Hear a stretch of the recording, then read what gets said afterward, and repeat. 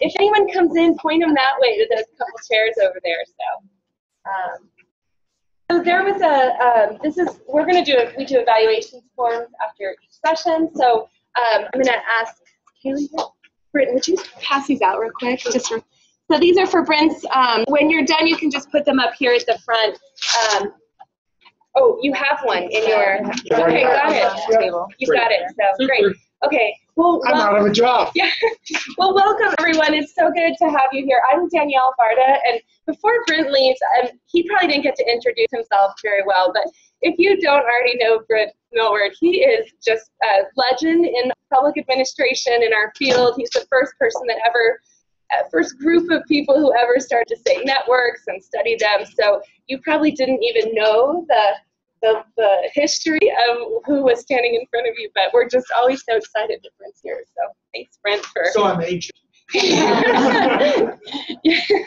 So I was, when I went to school, he was the one I was learning from. So good to have you here. Okay. I'm Danielle Varda. I am from the University of Colorado, Denver, here in the School of Public Affairs, and I am the director of our Center on Network Science. I wanted to assure you that we are doing icebreakers and introductions, so that's all part of the big session where we're going to have even more people than are here right now. So we'll have a way to do that, and I even do an interview where I get to kind of introduce some of you to the larger group. So there's going to be that time to feel like you're connecting and getting to identify who you are. It's just, we don't do that here in these, we consider these pre-conference workshops. So that's how this goes. So I had one other announcement. So if you signed up for the conflict breakout session, our trainer's really sick and is not going to make it. So if you were in that one, go to the registration desk and we'll just get you in one of the other ones. So you can look at the different options. I know there's a facilitation one, networks as a policy tool, building relationships, and the collective impact one. So, all right, so I'm going to get started. And today we are, wait, where did Rob go? I'll have my screen up. Okay. Let's start. Hold on. Oh, got it. All right, so today we're talking about the partner tool. So this is a little bit hard in one way because this would be really helpful to do at the end of our NLTA, kind of after you've done everything. But we took a poll and nobody wanted to stay the extra day. So we said, well, sure, we'll just do it Monday morning. So it may seem a little out of context, especially following the 101, because this is kind of like after you've known a lot about what you would do with network data and what networks are all about. So keep that in mind, but just something, the good news about Partner is this is an ongoing thing. We do a demo every few months. We have a technical manual, which is here, and short videos on the website, all kinds of ways that you could learn about how to use Partner if you really want to. So this isn't like a one-time shot. It's really going to be an introduction. Has anyone here used Partner already? Just a couple. Does anyone know what it is who hasn't used it? Okay, great. So let me start with what it is. Maybe you're wondering why you signed up for this. So Partner is a tool. It's a social network analysis tool, and let me give you the history of it. So about 10 years ago, I used to work at the RAND Corporation, and I, at that time, had a director of our health policy group named Dr. Nikki Laurie, and Dr. Laurie came to me and said, hey, I know you've got network stuff, and there's a lot of people out in practice in public health departments that really could use a tool like that. They're involved in partnerships. They're being asked to measure their work. They need to know what's effective. Can't you make a tool? That's what she asked me. Can you make a tool for them? And I said, I think. So we wrote a grant to the Robert Wood Johnson Foundation. And with some really, really smart student and a really smart mathematician, we ended up building Partner. And of course, like all grants, thought, well, we'll build this, we'll show it, and then we'll move on, you know. But the thing is, it was when we built the tool, we did it in a few ways. So one, we had a lot of users, meaning end users, we call them. So people who we found who were out in the community doing collaborative work, building networks, and we asked them to be a part of our work. And so they gave us tons of feedback, advisory councils, we tested it. So it's always been built in that spirit of making sure that it's something that everyone can use. And so for that reason, even to the day, people who use it will come and tell us all the time what they think would be better about it, and then we'll try to make those changes. We also built it in the actual analysis tool I'll show you is in Excel. And we've never changed that. And I know we could get fancier and we could change it in all kinds of ways, but this tool was built for practitioners, meaning people who are analysts, people who are running programs, and people who didn't necessarily want to learn how to do network analysis as a methodology. They just really needed a tool. And for that reason, we just didn't really know what else to do in the beginning. But we left it in Excel because what happened is when we went to someone at a health department who was working on this stuff, and we said, okay, we have this thing you can use, now open Excel. And everyone was kind of like, oh, okay, I can use Excel. I know how that works. So it's complicated kind of when you open it. It's a complex science thing. But the idea that you can open Excel and kind of get into that, we all know that. I'm sorry for the Mac users, it's not built for Macs. So that's kind of the history of Partner. And so after the first year, and for 2 years at Grant, we had a bunch of counties in New Jersey use it, and they kind of liked it. And then people kept calling us, wanting to use it. And I ended up coming here to the university and just having tons of folks asking to use it. So in the first year, we knew all 12 people. In the second year, we knew kind of like all 30 groups, using it. And now we just have lost track. So probably 80% to more of the people who use Partner we never interact with, because we've built a technical manual. There's little videos to use it. It's designed that you can find it and use it. It was always free until Robert Johnson, after 7 years, said, Danielle, we need to get a sustainability plan together, and we're going to have to wean you off of our funding. And so we charge $25 for students to use it, and $50 for a nonprofit or public agency, and $100 for a private agency or evaluator who's getting paid. So we just do that to kind of keep it alive, and then people use it in different ways. Some people find it and they pay that fee and they use it and they figure it out. Other people say they want us to help them, and we make a small contract with them, and we'll do a project from start to finish. And then we also have like funders who ask us to do really big projects, like the Annie Casey Foundation, the Robert Johnson. We do an evaluation of the Million Hearts Network for the CDC and the Assistant Secretary for Planning and Evaluation. We have a lot of projects. We've done work in Colorado on the Early Childhood Council, so I'll talk about some of these examples. So, but those are folks who basically are like usually funders, and they fund networks, and they want us to analyze the network or evaluate it in one way or another. So that's kind of what Partner's all about. So what I'm going to try to do is kind of pick up where Brent left off just a little bit. And a few of the things I'll say today, you'll see tomorrow when I do the network evaluation piece. So tomorrow I'll talk a lot more about, like, if you had network data, what would you do with it? How could you tell if network's working? What would you measure? But today is literally, I'm going to do more of a how to use the tool. So that's why it's kind of backwards. So you might be like, why would I use this tool? So usually I'd like to go through the whole thing to tell you why it might be worth all the hard work. But I don't really get to do a lot of that today. So this is a lot more about using it. So if you have your computer, you can follow along. If you haven't already, you can register. So I sent everyone who registered for the session an email that said, if you would like, you can register for the to use the Partner tool. So everyone who comes to NLTA gets one free survey to use. You can use it any way you want. And if you use it as a practice, we can give you a real one after. But so about 20 people, I think, did that before today. So you would have gotten something that says now you're registered. So now you can log in if you've done that. But if not, you can do that later. All right, any questions? Is there anything anyone specifically wants to learn about Partner that you already know you want to know? Okay. All right.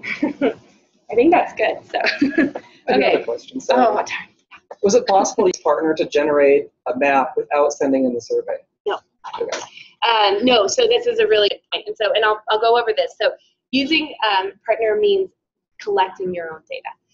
And as we know, like collecting, if you've ever done this, collecting data from if you've ever collected data from a community, that's painful, right? If you've ever collected networking data, it's slightly more painful than collecting regular data, but which the return is just really great. And actually, the response rate of partner surveys is about 60 to 75%, which seems really good, I think, given that it can be kind of cumbersome.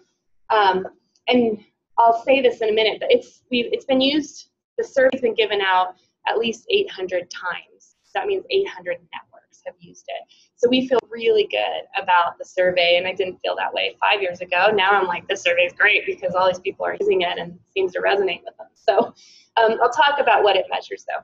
So there are a lot of other tools to use network analysis though, and most of them are fancier than ours, but they're designed more for researchers who want to build their own study, know how to put the data in, and know how they want to analyze it. This is all you'll see. It's very user-friendly. And we often, and if you do want to be fancier, you can always take the data out of Partner and put it into any tool, any network analysis tool. So we do that almost always when we like write papers and things like that. All right. So let's see if I can get this working. All right, so real quick, I'm going to discuss, well, not really evaluating networks and systems, but a little bit about like the way that I kind of frame the way I think about why you would care, why you'd want to do this. Whoops. And then the how to use Partner, which is 4 easy steps. And then looking at a little bit about how we communicate the results. I'll see how much we get through. So you'll see this tomorrow because I present this no matter where I talk. And if you've ever seen me talk, you've seen me present this. But this is kind of like my slide that describes everything that goes on at head. And I really geek about this, so I like the stuff. So what is really neat about this is that we use network science to guide everything. So network science is a field. It's an emerging field, and it's interdisciplinary. So whether you're in the physical sciences or the natural sciences or you're in social sciences, network science has concepts behind it, some of the kind Brent was talking about that guide the thinking in that. So the neat thing about that, it also guides our practice, our work. And so I'm going to talk about how we can use some of those in practice. So we started thinking about using this kind of methodology, network analysis, as an additional way to measure partnerships, because current assumption, and I've used the slide every talk I've done for 10 years, is that more is better, and it's still the same. So almost no matter where we work and we connect with other people, we work in this assumption, whether we know or not, that more connections are better. I mean, I always think back on like elementary school, you know, high school, when you knew that more ties with the popular kids was just better. Somehow. So we're like ingrained socially to think that. But there's an idea, an alternative idea that less can be more. So maybe our relationships are quality, not based on how many connections we have, but the quality of them and the exchange that happens between. So I like these pictures at the bottom to think about this a little bit. So I'm going to talk a little bit about the things that Brent did. So see right here, let's say that's you, okay, and you're embedded in your own social sub-network. So we're all connected. So think about right now just like who you hang out with on the weekends, you know, who you spend your time with. The people that we choose to hang out with are people a lot like us, right? They usually have access to similar resources. They like to go to the same movies, and maybe we share political beliefs. Maybe we go to the same church. Whatever it is, we surround ourselves with people we like to be around because they're usually a lot like us. Those are called our strong ties. And we're usually well connected to them. And everyone in the room has their own little social sub-network happening. But now we're all connected here through all these what we call weak ties. So Grant Vetter, a guy in the 70s, he did his dissertation on how people got jobs. He suspected that people got jobs because they knew other folks who knew things about jobs. But what he didn't know, which became such a foundational network science piece, was that people didn't get jobs from the people that we know really well because those people know everything we know about, right? So people got jobs from the people that we don't know as well. Those are called our weak ties, and we call this our strength of weak ties. So the advantage of connecting across these social sub-networks is that we can connect to people who know things that we don't know about. So huge advantage to us in our personal lives, but in our work especially. So what's happening here is we can all connect to all these different people all the time, and it's kind of crazy and hectic, and that's okay, right? We have Facebook, and your email's probably going, and you're getting texts right now. That's fine. But now put yourself back in your organization's shoes, right? So now as an organization, same thing is happening, right? We have our strong ties that we know well for our organization. We're all being asked to do what Janice will talk about, the network way of working across boundaries. And it probably feels the same way. It's crazy, right? Emails and lots of meetings and lots of connections. And the problem now is that in an organization, it's not okay. It's not okay to have this kind of thing happening because we only have 8 hours in a day, right? We only have this much of an organizational budget. So we have a different way of having to deal with our relationships, and we have to manage them, and we have to manipulate them. And so, for example, let's say here, I'm having trouble with this. Okay, now let's say here in this world, there's another guy named Robert, and he talks about structural holes. So he says, hey, this idea of weak ties is really good because it brings us things that he calls social capital. He says we get social capital from it. But he's from the business world, so he knows you can't go crazy, right? He's not from the nonprofit sector where it's just like embrace everyone. He's like, we've got to make sure that our budgets are on task. So he says, if we can reduce redundancy in our networks, we can have we can have a collaborative advantage. So in this world, he says, what if we could connect to one person in each organization, in each of those social sub-networks, that is the person we trust the most. They're like the gatekeeper that gets us connected to everyone else. So maybe this is a gatekeeper to a hard-to-reach population, and that's a funder to a bunch of funding that we want. The idea is that, we want to get there. We have to start over here. It has to always be camp. We have to get to know the network. But then people ask me when I started doing this, do you use that principle? And at first I didn't. But now I do very, very carefully. I think very carefully about who I need to know, different social networks, and I try to make sure after I kind of sort that out, I just keep one strong connection to each of them because I'm busy, So if I'm, for example, when I came to Colorado, I knew I wanted to connect to school of the public health, school of public health. But I got to know who's who, and I realized there's two people. I'm an advisor for our dual degrees. I need to know the academic person. And then in my research world, I know the one person over there that can get me anywhere in school. And school of public health is huge. And so those are the two connections I maintain. And I don't CC anyone else on my emails to them unless there's a reason to. So it's really important to do this because your organizational, I call it your relationship budget, is limited, right? So, all right, so lastly here, what Bert says is if you do this, then you can free up your time to create new weak ties to new social subnetworks. So you have the greatest collaborative advantage. He calls it social capital, and the reason that rubs me wrong is because we don't usually think of social capital as a person's thing, right? It's usually an organizational or community level thing. But Ron Burt refers to it as an individual social capital. So that's why I kind of say that. Okay, so if you leave today in this whole conference with nothing else, from my perspective, if you can start thinking this way, about how you can think about your social connections and how you might manage them and how you might reduce the number of connections but still have the highest quality relationship or most amount of exchange, and you're now strategically thinking about that, then I think you've come away with something, okay? But number two, the real need right now is that you have to have data in order to do this kind of work, because a lot of us think we can base this work on our assumptions, and that's really false because all we know is our perceptions of what's happening around us. So in this work I'm about to talk about, we measure a lot of perceptions because in network, the only true measure there is a perception of one another.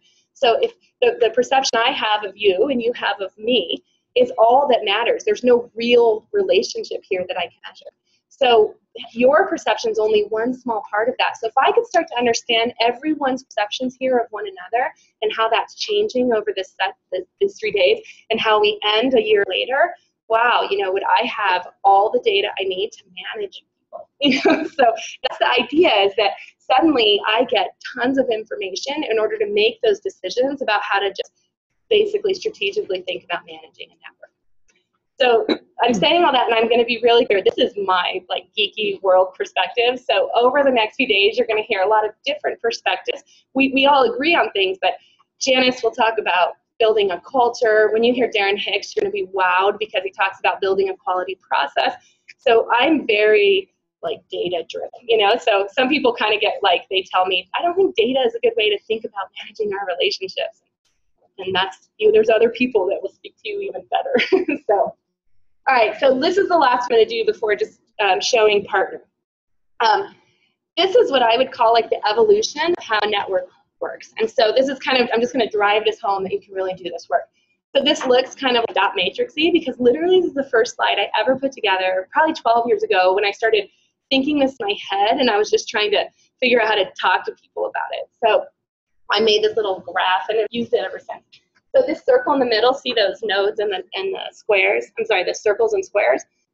In that picture right here, see how they're laid out? In every picture around it, they don't move, maybe just slightly, but they're laid out in the same. What's different in the 4 pictures are the lines that are drawn between them. So here's the deal. I call this the evolution of network building or systems building. So what happens in almost all networks, okay, so let's say you get funding from a funder and they say, build this network. So the first thing that happens is everyone identifies the powerful and influential people in the community and they ask them to come to a meeting.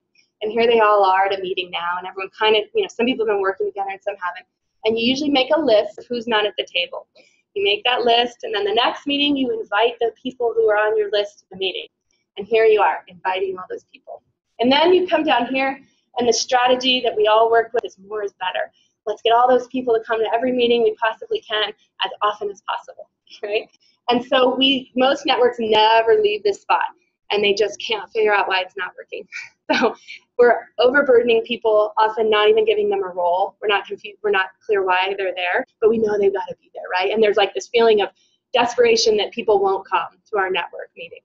So here's what I would suggest, that you would move from here, after you become a network scientist, over to this spot, where you would think about your relationships in the way I just described.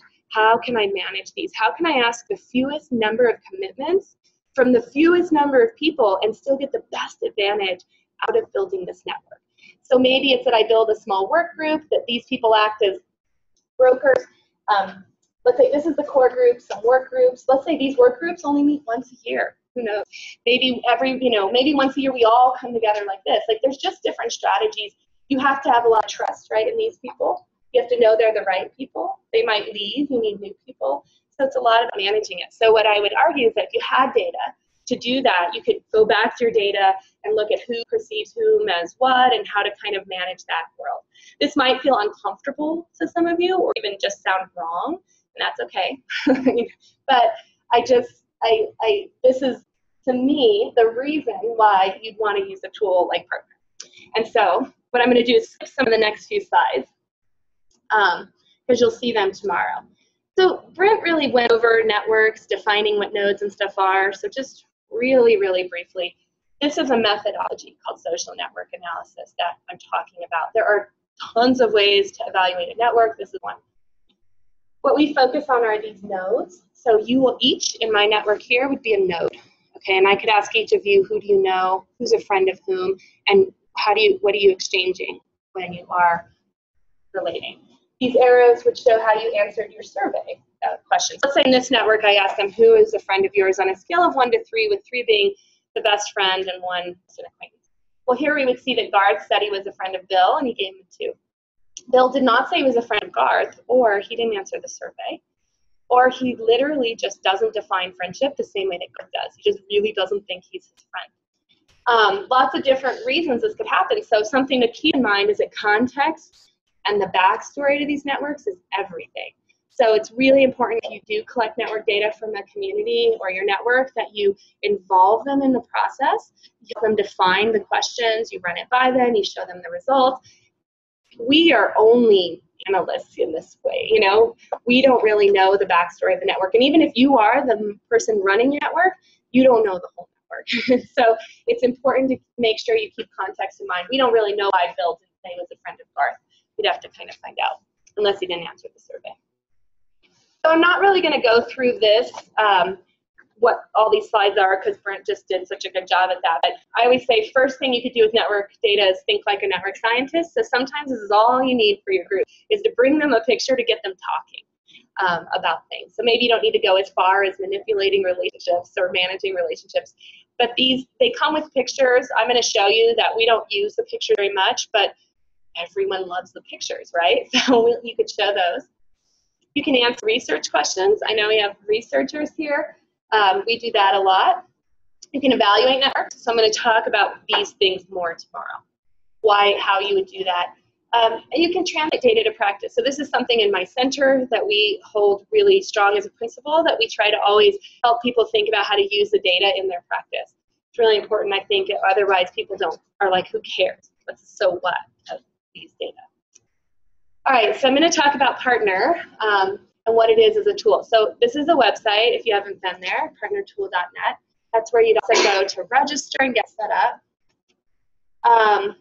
We actually have a new website, but basically partner stands for the program to analyze, record, and track networks, enhance relationships. And I mentioned that we had support from Robert Wood Johnson for 7 years to build this tool, Robert Wood Johnson Foundation. We call it a quality improvement tool because of everything I just said. It is designed to give you data to inform your process and your process improvement. So we also refer to it as evidence-based tool. I will say to people as we're going through this and they're starting to think about ways they can manage their relationships and their networks, and I'll say, great, now you have evidence to do that. Without evidence to do it, we're basing all the work on our assumptions. So it has a validated survey methodology. The tool, the reference there means it actually has a tool. So the way that Partner works, and I'm going to go through this, is that there's a survey that you customize and you send it out to everyone in your network. Then when they answer surveys, you can get the data in anytime. You load it into this tool, the Excel tool, and it does a certain amount of analysis for you, which is really nice to have right there. The QI methodology I'll talk about more in the evaluation workshop, but it's basically a methodology that we use as a team to help, I'll explain it real quick. When we go into a community, we don't just measure them. First, we usually go to them and as a group of stakeholders, we'll ask them to identify what their ideal network is. And we'll even use like thumbtacks and rubber bands and on boards. You guys who got to do this on Wednesday is build these models of their networks and make it really real for them that we're measuring nodes and lines and things like that. And try to get them to articulate what kind of network works for them. What are they hoping to see? Because network data doesn't have a p-value. There's no 100% that's the right network. And so this gives a context. Then we'll go measure usually, and then we can compare where they are to where they want to be. And that allows us to do really create action steps in that gap. So we don't always use that. It's a pretty intense process, but we do that. We actually have over 800 users in 50 states and 31 countries now. And to be honest, about 90% of them are in public health. Like our audience was public health. Our funding was all public health. There's nothing public healthy about the tool. It's just the context in which it's worked. What really is the way the tool works, it's for community network usually, so inter-organizational community networks. Although I've used it to measure people, interpersonal networks, you have to really modify the survey though to do that. Let me stop for a second. Are there any questions? Should have asked before. Yeah. Does it work for all forms of collaboration, like coordination? Mm-hmm. Yeah, I'll show you actually. So I'll show you how you would distinguish those the different types of collaboration in your method. But the best way to think about it, it works anytime you have, and I will talk about organizations, and this can be different, but you have a group of organizations that are working together, and then no matter what they do, you can use the tool for that. Okay, so I mentioned that practitioners use it. It wasn't designed for evaluators, but evaluators really like it because it makes it really easy for them to do that work as well. And researchers too, although researchers are always asking us to make modifications and then we're like, go make your own tool. But you know, we really believe in our survey and the measures are very validated now. So we really believe it's the best survey to do this kind of work I'm talking about. So the topic areas are diverse as the people in this room. And so I'll talk about this later today. I am just floored by the diversity of the group that's come to this year's NLTA. I don't want to do a spoiler on how cool that is because I got to save that for my talk later. But it is amazing. I wish you could. You all will do this. You'll see this soon. But this is not even as diverse as you are. The topic area of the network is. There's no criteria for that. You could be working on anything. You could be doing suicide prevention or emergency management. What are some of the networks that you all, what's the context of the networks you work in? Just throw them out. Adolescent well-being. Adolescent well-being. Stigma reduction and behavioral health. Thanks. Financial security. Financial security and Climate literacy. Climate literacy. We're all my environmental national parks people. There's like 6 of you here. So what are we all want to know. What are you guys working on? we're an employee resource group inside the National Park Service called the Innovative Leadership Network. And so we're really working on trying to change the top-down communication so that we have more bottom-up communication from the bottom to the top. But there's really a inside your organization? Inside Nice. the organization. And we're doing that by involving employees across the country. Very cool. Working with a small network and growing.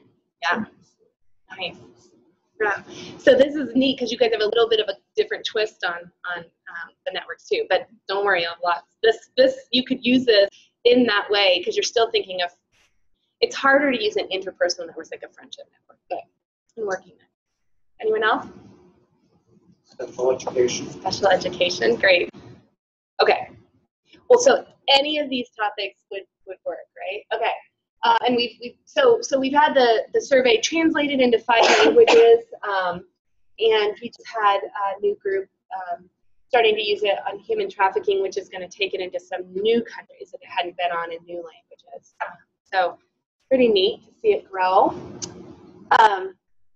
Okay, so this is a lot of information here. Basically, what this means is that because we own this tool, so when people use it, unless they tell us not to, we take the data and it's all anonymized and it goes into this huge data set. So as a professor, this is great news, right? So we have an 800 network data set, which is the biggest whole network data set that exists. And the reason we know that, I mean, there are bigger network data sets, but they're data mined. This is the only one collected with the same survey and the same methodology. Oh, and there's some differences you'll see in the questions people ask, but basically it allows us to look across huge networks to answer some research questions about networks and really learn about networks. And so we don't even have the capacity in our center to analyze all the data that we have. So it's just really remarkable. So a lot of different ways we can look at it. That's what this is saying. All right, and last thing here, what makes it different from other tools? So you're probably going to look up after this, you should, all kinds of other tools. Another great tool is called UCINet. You might have seen UCINet. UCINet would be the one that most people use, and it's literally UCINT. The difference is UCINet is an analysis tool. So you have to go make your own survey, bring it into the tool, decide how to analyze it, and so you have a lot of new ways to analyze it. So, and it's a little harder just to pick up and use. So the reason Partner is kind of neat is it comes with a survey. I'm going to show you this. You get the survey, you customize the questions, you put in your network members, and then you just send it out. So the survey is validated. We really believe we ask the fewest number of questions to do this enormous amount of analysis that I'm talking about. Thanks to the analysis tool, so there's no data cleaning, which is gem. No need to develop a new analysis plan each time, and there's the ability to export to other programs. And then it's flexible, but with enough formatting to be user-friendly, meaning that there's some things that aren't changeable in the tool. But that's because when you use it, it automatically imports to this Excel file, so it has to know how to read all that data in. So with a lot of our big projects that I talked about, like our Annie Casey projects or our federal projects, they'll ask for modifications to the tool, and we'll make the tool, and then we'll release it to everyone. So we have no investor in this. We're just the university department. This makes no money at all, but we're really committed to making it work. Kayla's here. She works as one of our folks on my team, and we're just really committed to making it work for people. So okay, so how it works. So just like any survey, one person usually is administering the survey at a computer is how it works, and then you have to ask everyone in your network to answer the survey. So of course, people are not all going to answer the survey. If you can get 100%, that's terrific. If you can't, you just do the best that you can. One thing, if you're doing research, it changes a little bit, whether you have everyone, the response rate matters a little bit more. The reason I kind of say it's okay if you start not getting everyone to respond is, you won't know everything about your network, but you know a lot more than you knew before. So if you're using this for practice, that's really key. And usually once you show your network what you have, they all want to answer because they see themselves in it. Yes. So is it the only way to do it is on the computer, or is that not answer the question? No, and a lot of our foreign language takers, we have a paper version of the survey, and so like if there's one survey with multiple languages, people have translated it into multiple languages and then given a paper survey, and then you would just have to take it, come back, and enter each one. But what we have you do is enter it as though you're taking survey, so it still automatically exports. Yeah, so it's a little harder intuitively to see how it goes, but for some people that's easier though too. Yeah. What's the lowest response rate guys? Well, that's a really good question. I mean, for research, I'll just start there real quick. So we've done some studies where we'll like run statistics, and we can run it down to like a 25% response rate, and it won't change our statistics. Meaning that like it won't change whether something was statistical significant or not. So we can run it really low, but for practice, for looking at your network, then it kind of depends. So if you look at it and you just realize that, you know, no one, Brent calls them toxic nodes. I know he said you'll hear me say that, and I never call anyone a toxic node. But if you, let's say you have toxic nodes, and you know they're not answering your survey, you know, you might feel like we have to get their information. I've never had anyone flat out say like we threw it all out because not enough people answered. So yeah, we've always used the data. One of the things also, so you get information almost on every node in the network, unless I'll show you an example where there's sometimes you get isolate. So we might have a relationship, and I might say that we're friends, and I say something about you, and you might not answer the survey, but we can assume there's a relationship, and I'm not completely looking it up, you know? So we can account for relationships that way, so yeah. What about networks inside of networks? So can you have one page that just send out to their network and then have those networks send out to their network and collect all the same data that come back to one? So let me explain the next few steps, and then you'll kind of see why that's tricky. So there's my like immediately I would go probably not because of one thing, the bounding the network part, but I might not. You could also probably work it to do that. Let me explain something, and you'll see. I think you'll get a hang of this in a second, and we can come back to that. So when you register on the partner tool, you'll get something that says, now you're registered, and you're going to be like, what am I supposed to do? When you log in, you're going to see a screen like this. So it has these 4 steps. So really, truly, partner takes 4 steps to finish. But let me talk about them because they aren't necessarily so easy. So step 1, now this is the absolute hardest step of the whole process. And you may not have trouble with this, so it could be really easy, but most of you would, and that's okay. It's really normal. One thing I would say is this is what I would call systems, analysis, systems evaluation, and it's really, really hard to manage a system. It's really hard to understand a system, and it's really hard to measure a system. So if you're not into it, you should probably get out of the business of managing a system. I say this to all of our funders when they're kind of like, we're not going to do all this work. I think, well, then why are you funding systems and networks if you're not going to do the hard work to also manage and evaluate? Okay, so the first step is that you, the manager, that's the person who signs up, we refer to you as the manager, you have to bound the network. So bounding the network means that you have to identify who's in your network. And those are also the people that you're going to usually send the survey out to. The example I'm going to give is a diversion from that, but this is the idea. So let's say you've got 25 people in your network, they each represent an organization, you put them in this list I'm going to show you, you fill it out, get all the information that you need in there, and you upload it into the tool. So you can imagine why this is starting to get hard, right? So the first thing you might be thinking is, well, what about those people that don't come? What about the people that we were hoping would be in our network next year? Do we include them? What about the fact that we have 10 people that come from the nursing association? Can we include all 10 of them? And then the last kind of dilemma too is, what if I have 500 people that I want to include in my network? So this is really hard work, and it can't be arbitrary. We're doing a federal project right now, and you'll know this if you are federal. OMB says, right, you can have like 9 people you interview before you go through the OMB process. So they've defined their network by 9.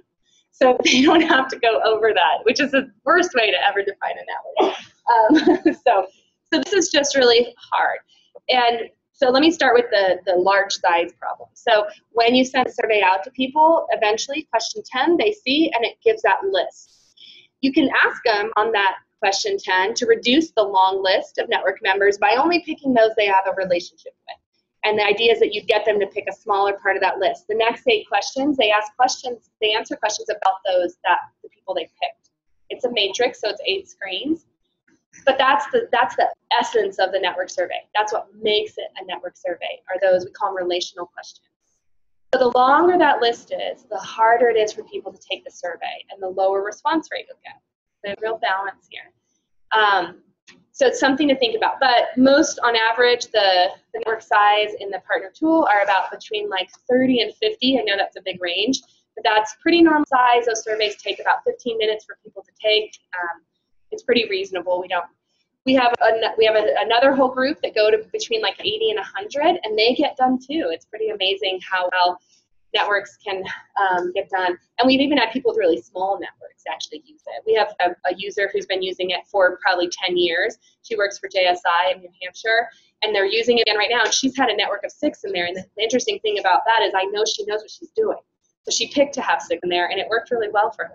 So lots of range in the size, things to think about. You can only have each row of your respondent sheet can only have in the organizational name column 1 unique organization name. So if you have 3 people who come from that organization, you really need to pick 1 to answer the survey, because each of those becomes a node, and you can't, when the person sees it on the survey, they're just going to see the organization mentioned 3 times. They won't see the different people. So sometimes people will write an organization name and their department, so we'll mind it, or by programs. So that's okay. Yeah. So we had an organization this year who wanted to have their 3 people reach the 7. Oh, on taking the survey? Okay, good. So you mean they took it together? Did it work? Not really well. No?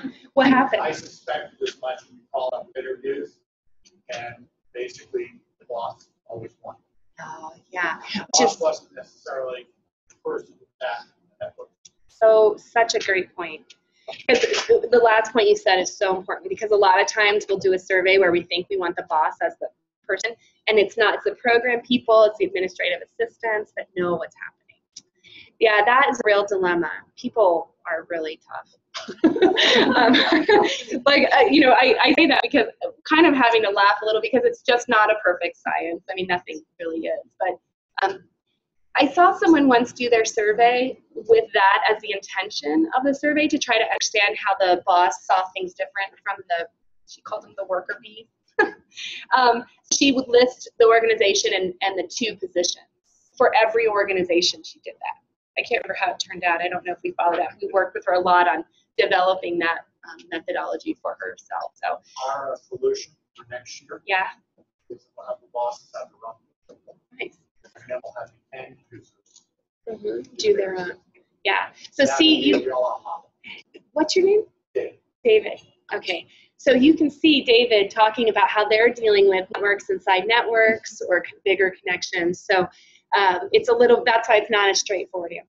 Our friend in New Hampshire, she came to us one time and she's like, I've got a region and then I've got communities inside a state. And she was like, I want to measure them all. So and this is the one, she knows what she's doing. She was using Partner when it was like the clunkiest thing I've ever, I can't believe she stayed with us. So she constructed, this is getting really nuanced, but like one survey that included every person in all those 3 layers, but only asked like 10 people to take that survey. Those people got a survey with like 200 organizations. But she knew those 10 people well, and she said, let me explain what I'm trying to do. She got them to take it. Then she broke up the networks to take it a different way, and then together we combined all the data. We had to help her with that at the end into one big file. So there's some ways it can get messy. Yes. I see that it's a great tool for looking at what you already know, but is there any room for discovery? Like, say we have 5 representatives of organizations that work with, I don't know, Walter White, and I don't know Walter White. Is there any place they could identify that as like a potential additional node I didn't know they were already connected to? So there's 2 ways that you would collect network data, and the one I'm talking about is called a bounded network approach, where you know the network ahead of time. The other alternative is called a name generator, where you ask people to list their partners. So that's your question, who are our partners? This isn't really the right time to use Partner tool. We actually, you can pick to do a name generator version of it and let people list. The reason I said you can't is because it's so much work. I mean, it is enormous amount of work to clean those lists. So much so that, like, unless someone really knows what they're doing, we don't, because then we're helping them later. It's better to get that work done before you come to use partner. So what we do though, so on some, we have a survey out right now. We have a question at the end. You can add any questions you want after question 18, where we ask them, are there partners that weren't listed here? We just don't get to ask them all the relational questions about each one. And we can deal with that extra data ourselves, right? Yeah, you like use them next time. What we would encourage you to do is use that approach as a separate study. Go through either key informants, like pick 5 to 10, whatever it takes, key informants, to ask them who all those extra people are, get them to review your list. Maybe even send a little survey out to people who are your partners ahead of time, but then you're surveying them twice, whatever it is. But so the best way to do is with the bounded list. It's the most valid, it's the most reliable, but it doesn't answer that question. So and that's a question, I could guess a third of you in the room have that question, who's part of my network. That's why this process, I'm spending all this time on it. It's so hard. Even though I'm saying it's hard, you'll start doing it and you'll be like, this is so hard. Like, you'll feel like cheated, like you didn't know it was going to be so hard. It's so hard to do this part. It's just that conceptualizing what our networks are is not as clear as we think it is, unless you are that person who's got your list ready to go. And we've had people find partner and the list is out and they have to go in the next day. Is there yeah. It was just a comment to the bounded versus generator style surveys. Yeah. There are other tools that help survey broader groups. Well, I've solved that issue because I do a lot of surveys internal to our company. And so I can actually do like a discovery name generator based off of a predetermined list. We just don't know who's in a given network within our company. So I use like an HR list, which might be appropriate in national park survey. What's the tool that you use for that? So I use Key Survey, and then we've got a custom JavaScript. I'd be happy to show you, but it lets you do type ahead, like research stuff, and then it limits. So you're still loading the list in ahead of time. Yeah, and so the key is that I'm looking within a group of 6,500 people, but you can pick anyone out of those 6,500 people to discover. And so starting with like a seed list of 40 to 90 and saying who you go to this help. And so we can expand and then start to understand who all works on a given topic. But it's happening within a broader bounded group. It's totally unbounded. You have to basically take the names that people type in and group it by hand. Like, I don't know if you've got a better way to do that. But, it's terrible. I have a couple of, names, it's like impossible. I work for Rand a bunch on the projects. They love the name generator. We're just finishing one on the, we did 2 versions of the survey of recovery networks after Hurricane Sandy, and they use name generator. And it's just such a pain because you have to, so this is what happens. Someone writes like Colorado Department of Health, and someone else writes Colorado Department of Health, early childhood, and you have to decide, is that 1 node or is that 2 nodes? And then someone writes John Smith, and someone else writes J Smith, and suddenly you're like, are the same person or not? So it just goes on. Yeah, it'll take like 6 months to clean that, but so that's a resource so you'll hear about this later. We have this Padlet site, so we can put new resources that we don't even know about up on that for everyone to see and find later. So is that tool, do you pay for it? Does your company? Yeah, we can talk about it because there are also some other tools. Yeah. What's your name? John Wander. John. And where are you from? I'm from NWH Global. We're big construction engineering design. See how cool? So find John if you want some extra tools during the next 3 days. Like, he knows some stuff. So good. Okay, let me go on to step 2. We've got 3 minutes. This was really the hardest. Was that any more questions? Yeah. Okay. You mentioned if someone was new to the network, so I understand correctly you asked them how long they've been connected to the network. So if their responses are lower or more negative, do you think that's appropriate to include that? Because the length of time that they've been connected, the network is reflected, so it kind of shows that you're starting to build that. So, and I'm going to go right into the survey questions now. So what you just said is why context is so important, right? So you could interpret that because you know the context behind that person. So that could be really important. The other thing, though, I wouldn't underestimate just because someone's new that they they might not have an accurate perception. Sometimes we assume that people are there longer could have a more accurate perception of the network, but I tell you, the only real measure is the perception. That's a real measure that person has right then, and I wouldn't really discount it ever.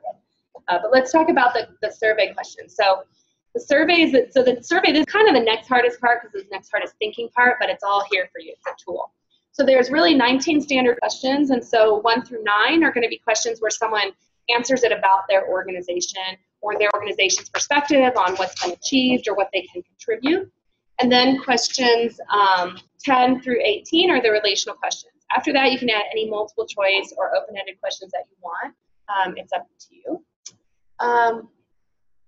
So this is really hard to see, but I will go through them anyway. So you can open this, all of these resources on the partner website under the partner tool under resources.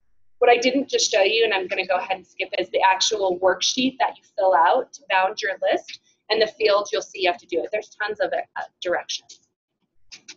This is the survey, and this is written, so if you want, we only printed 15 of each of these, but like here's the survey as a Word document so you can see it.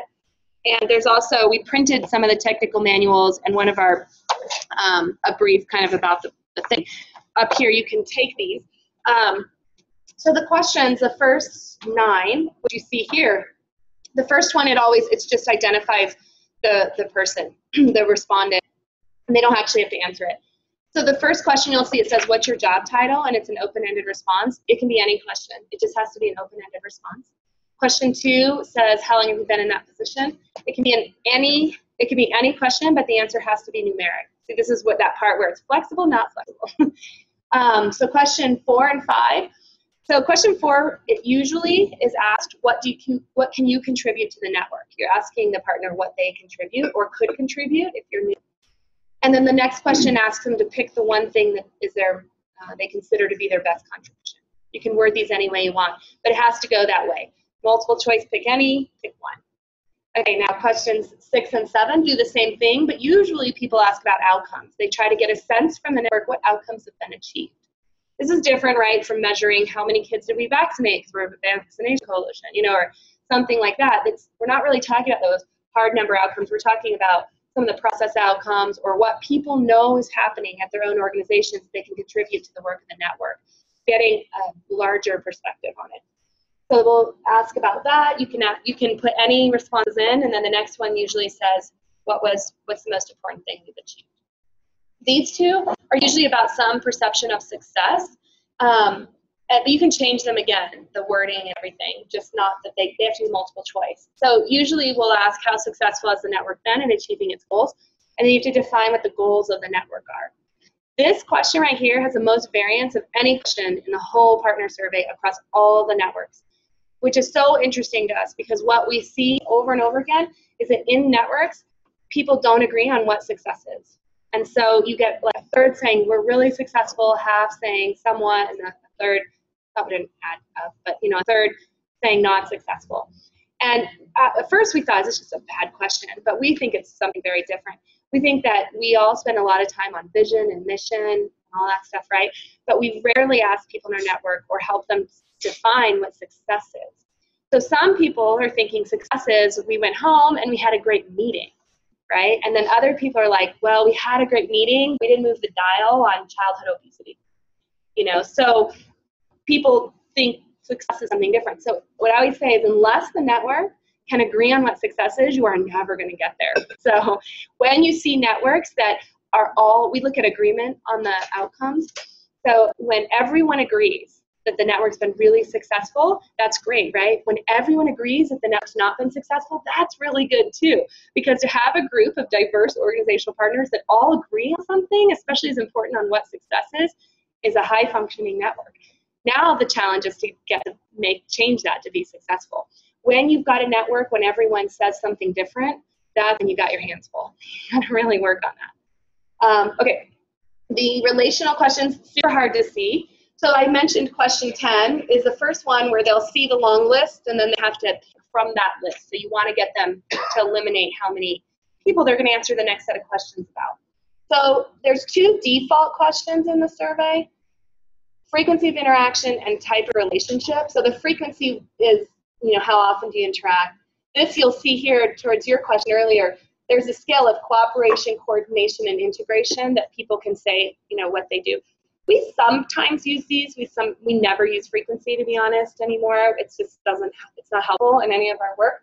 But almost if you do network analysis, everyone bases everything on frequency. The reason I'm kind of blowed off, imagine the people who you're strongly connected to.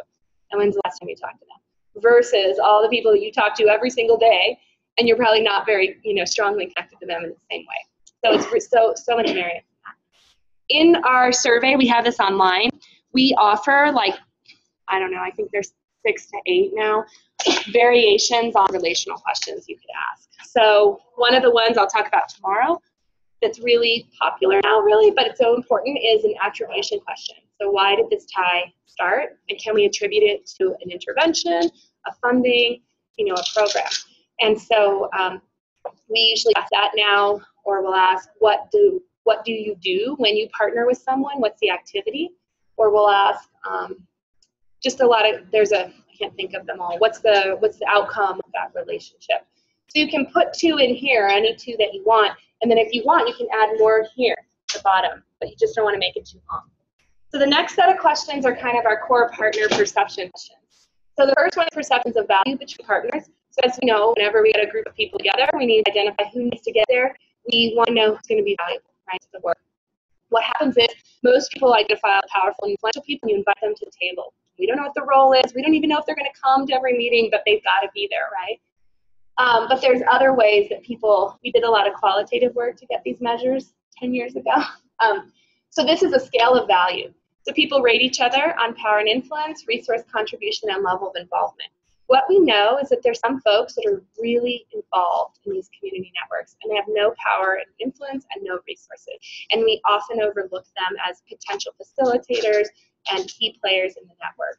We often use the same people as everyone else in every other network to lead our networks and be those faces of the network. So you can imagine how troubling that is, and we've had networks really wonder why they're not making any progress, and it's often because they're just tapped out. They just don't, same people are doing everything. So we encourage people to use these data to try to find perceptions of like this, who's really involved, and really get those people to come into the network in a different way. And then we measure trust, but we never say, who do you trust? And this is a scale, a 4-point scale. They answer on measures of reliability, mission congruence, and communication. So reliability is something we were never surprised by. We learned people, define trusted relationships as.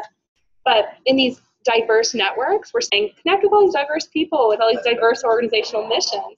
So the degree to which people perceive the people in the network are also aligned in the mission is often a proxy for trust. So you might wonder why Walmart is at your table, but if you believe that they're there for the same mission, you'd have a different feeling of trust for them. This is not unlikely in small towns. And then communication is really, imagine you're at a meeting and you're all talking and everybody's open, and then suddenly that person comes into the room and sits down and you're like, you just know you can't say what you really wanted to say anymore because the communication has changed. That happens in our networks also. So we measure those things, and then we use those in our quality improvement work. All right. So a couple more things. Collecting the data. The partner tool has a feature that you go in and you can just go into the email function. You can send the introductory emails, the invitation email, and the reminder email through the partner tool. Sometimes that gets filtered because it comes through an email system, so we would encourage you to also send emails through your own email system. But it provides a link to people, so you can send that. So just, you asked this question, and I don't even think you meant this when you said it, but one thing you'll never want to do is you never forward an email invitation to someone else. It's specific to each organization. But we've made it really easy. They don't have to log in. They click the link, and they hit go into the survey. And it starts. And then you can upload the data from the partner tool right onto your desktop and then load it into the file. I want to show you how this works before we have to end. We might go over a few minutes here. So, okay. 2 things first. So let's do this. I'm going to go to the partnertool.net website. And I'm going to show you, this is what it looks like, so you can see all the different things. If you go to Partner Tool here, this is where you find the actual analysis tool, you log in, the resources, and so on. If you click here, after you register, you'll be able to log in. So let me see. So I just logged in as a manager, and when I log in, I see this screen, and it lists all my surveys. You guys will just have one. So I'll click on one of these demo ones, and then I'll see the 4 steps. I can do things like I can download the respondent worksheet that, hold on, keep hitting this. It's not my computer.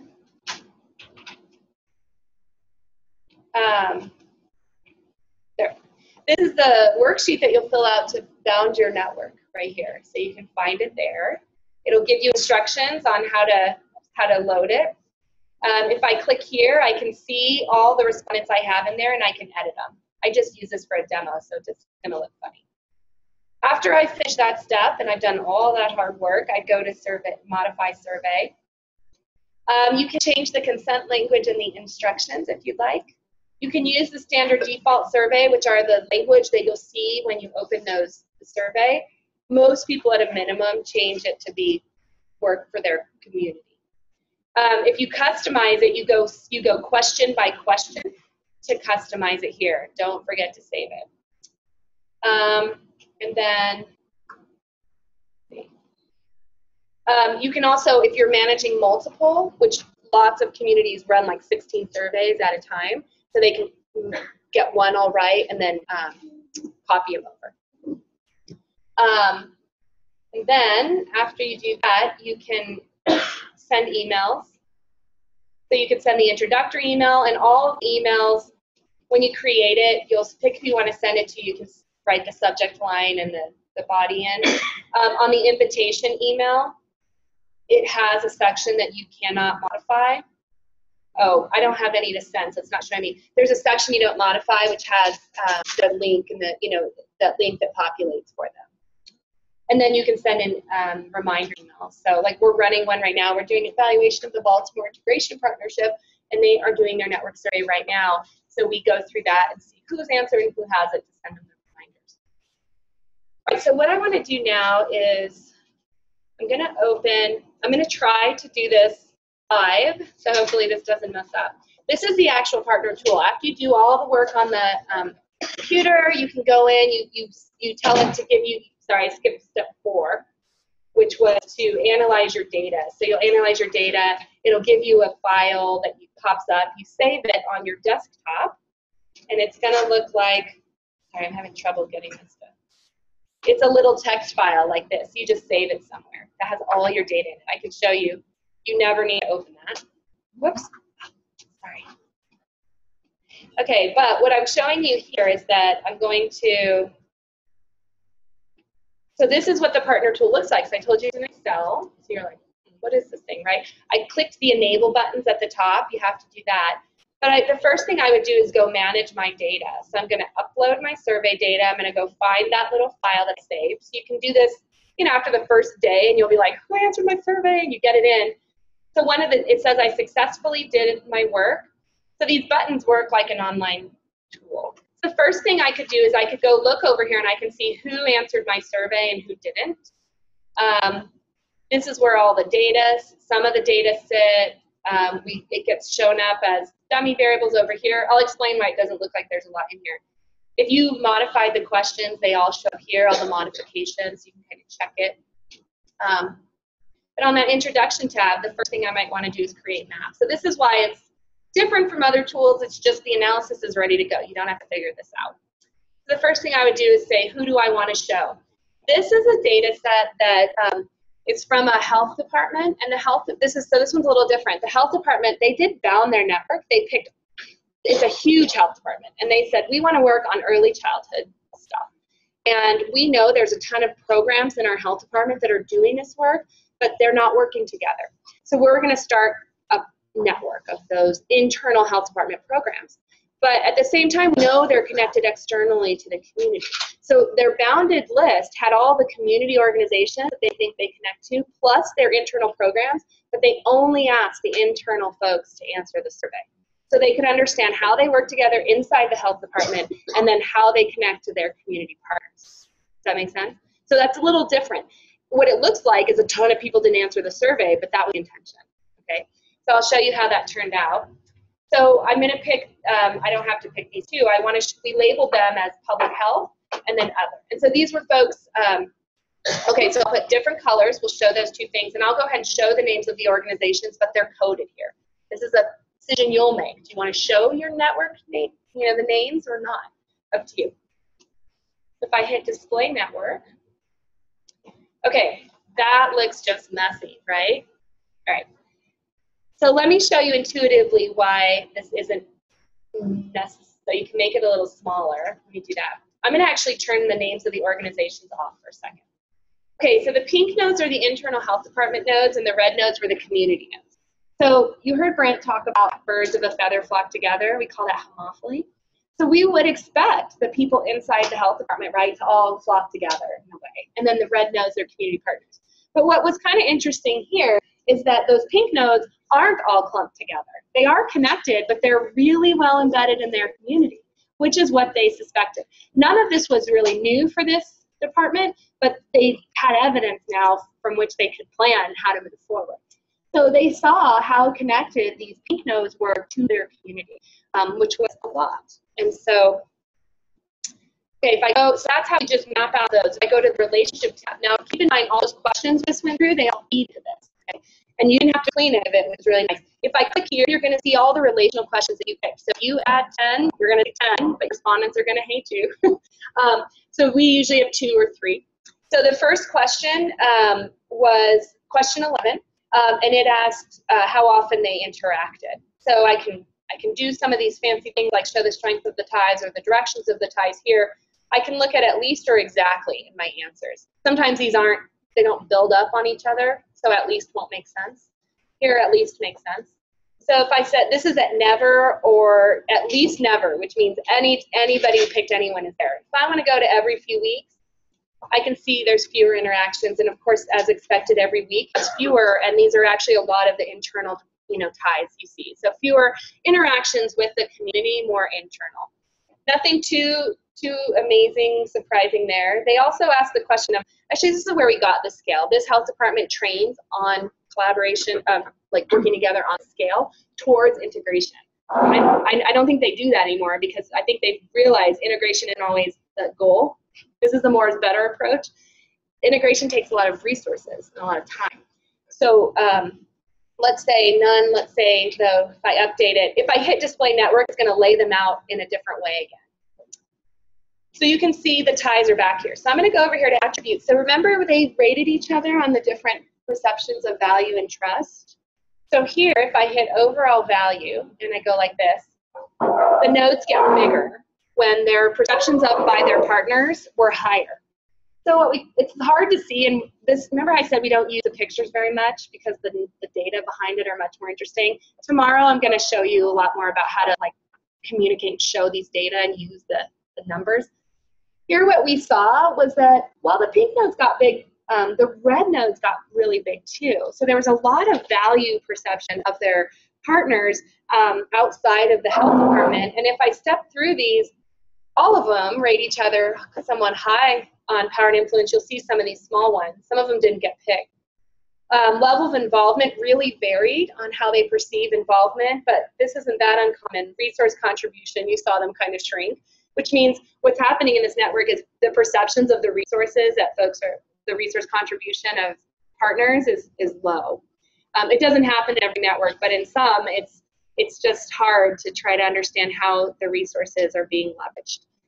Okay, and just lastly here, trust. The good news is they have much higher perceptions of each other on trust. And then, of course, there's the 3 dimensions. The last thing I'll show you here, I told you on question 4, people typically ask what they contribute to the network. So let's say this. So remember, only the pink nodes answered this. That's why there's no ties between the red nodes very much, or at all. When the node turned striped like that, it meant that person said, I bring that to the network. It's not going to be that interesting here, but when you get a big network, you start to see how resources are embedded in networks. So are they really dispersed, or are they clustered? And what is it that you want them to be? Do you want them clustered, or do you want them dispersed? So you can kind of start to see that. And then we also ask what's their most important contribution. So only these nodes answered. These shouldn't be green. Our programmer needs to make them white again. I don't know. Last time he got his hands on this, he made them green. But so you can see that the keys over here, people said what they thought their most important contribution was. So this is how you can really, as a manager, leverage these things. You know, hey, you said that facilitation was your most important contribution. Can you bring that? You know, can we have you do that? Really get people to own up to that. And then lastly, down here, you can look at some scores. You can imagine when we first did this, because we're researchers, we like peppered it with all kinds of crazy scores, and our practitioner said, that's just too much, you've lost me. Like, I don't want to open that. This is very minimized. There's only 3 whole network scores here. And then there's scores by organization, so the raw values of these things. So let me pick one, for example, well, let me just do this. So for example, on the perceptions of power and influence, there's a whole number of nodes they included that nobody picked. So these are community members that they had no connections to. No one reported connections. But let's say here, I'm trying to pick one that, all right, look at this person. So this person, when their partners rated them on these different dimensions, so on, for example, the power and influence, the really high power and influence, really low on involvement, and really low on resource contribution. So this scale goes, 1 is not at all, a 2 is a small amount, a 3 is a fair amount, and a 4 is a great deal. So we consider between 3 and 4 good. And anything below 3 starts to fall into a fair amount. But look at their trust scores are really high over here. So the question here is never, should we all be at 4? You cannot manage a network where you want everyone to be the best at everything, right? The real question is, what do I need from that partner? And maybe I need that partner, power and influence. We really trust them, and they're not very involved, and that might be just perfectly fine. The best thing for that network member may be to make sure we never ask them to a meeting that they cannot figure out why they're there. So the less involvement they have, maybe the more we'll get out of them. So this is how, as a manager, you'd start to manage or manipulate, right, these data. And then you can look at it really nuanced over here on the data tab. You can look at when any one organization said about another organization, or you can start to group them. Like, well, what did everyone say about this one organization? And you can even find organizations where there's a lot of variance. Some people said good things and some people didn't, and just so much information. So, but you might not want to go there either. You don't have to. Okay, I'm going to end there because I was going to show you some ways we put it all together and give it back to folks, but I'll come back tomorrow because I want to make sure we have a break. So, but first, is there any questions?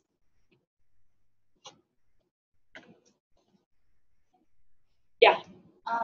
So if you're working with a rural community and someone has, you're working on local development, so it's a larger topic, and you want everyone involved within positions within that community, how would you overlay that?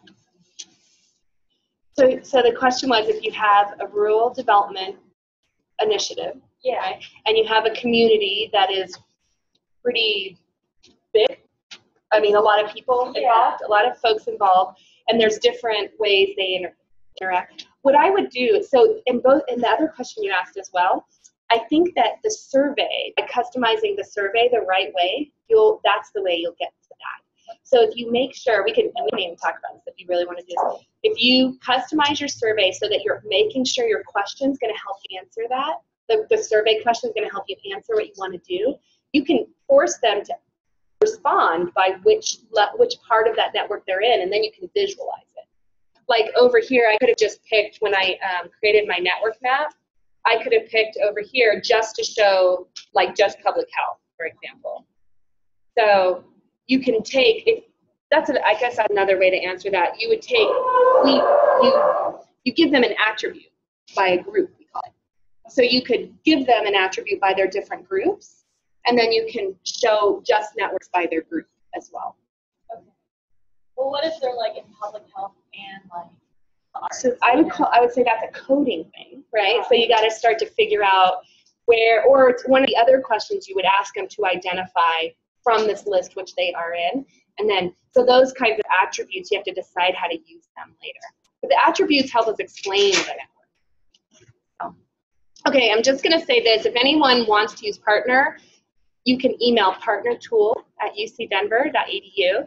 You'll meet Sarah during this. So Sarah is the one who manages the whole Partner tool and all of our users. And we have people come to us all the time trying to sort through things, and we're pretty responsive. Kaylee does the same thing. And so we're just a team.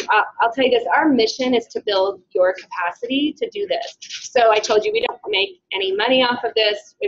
What we're hoping, when most people come to us and say, like, can you help us do the work, usually try to talk them out of hiring us in any way we can and say, can you do it on your own? Because Robert Johnson, believed in us when we did this, and we still do it. If we can help you do this on your own and build your own capacity to think this way and use these data, that's what we prefer. So we are here to help you if you want to do that. Okay, so from here we have a break, but you can head over to the building. It's just across the street to our main room. Is there any announcements? I'll be outside the door just to collect your evaluations if you haven't filled out, and then lunch is at 11. Well, lunch will start at 11:30. Most of you are probably registered. We'll kind of start things over there at noon. So, yeah, just head over there. You will eat well during these 3 days. So, yeah, and if anyone wants a technical manual, we printed them for you. Whoops. If you don't want to lug it home, I understand. Do you have an assessment for your presentation too? Or? There should. I don't know. Maybe that's what they meant to give me. Is it not in your thing? Oh, it's on the back. I've seen on the back. Well, on the back. So the evaluation's on the back. Can I have 2 sets of packets? Yeah. That would be amazing. So these are the survey questions, and these are the technical manuals. This just talks about Partner. I don't know if you want it, but I love it. Okay, yeah. Yeah, put that together like a packet. Thank Do you want that? Okay. Yeah, if you guys would, well, we can just use that later. Oh, sorry. Thanks for grabbing one of these. Hi.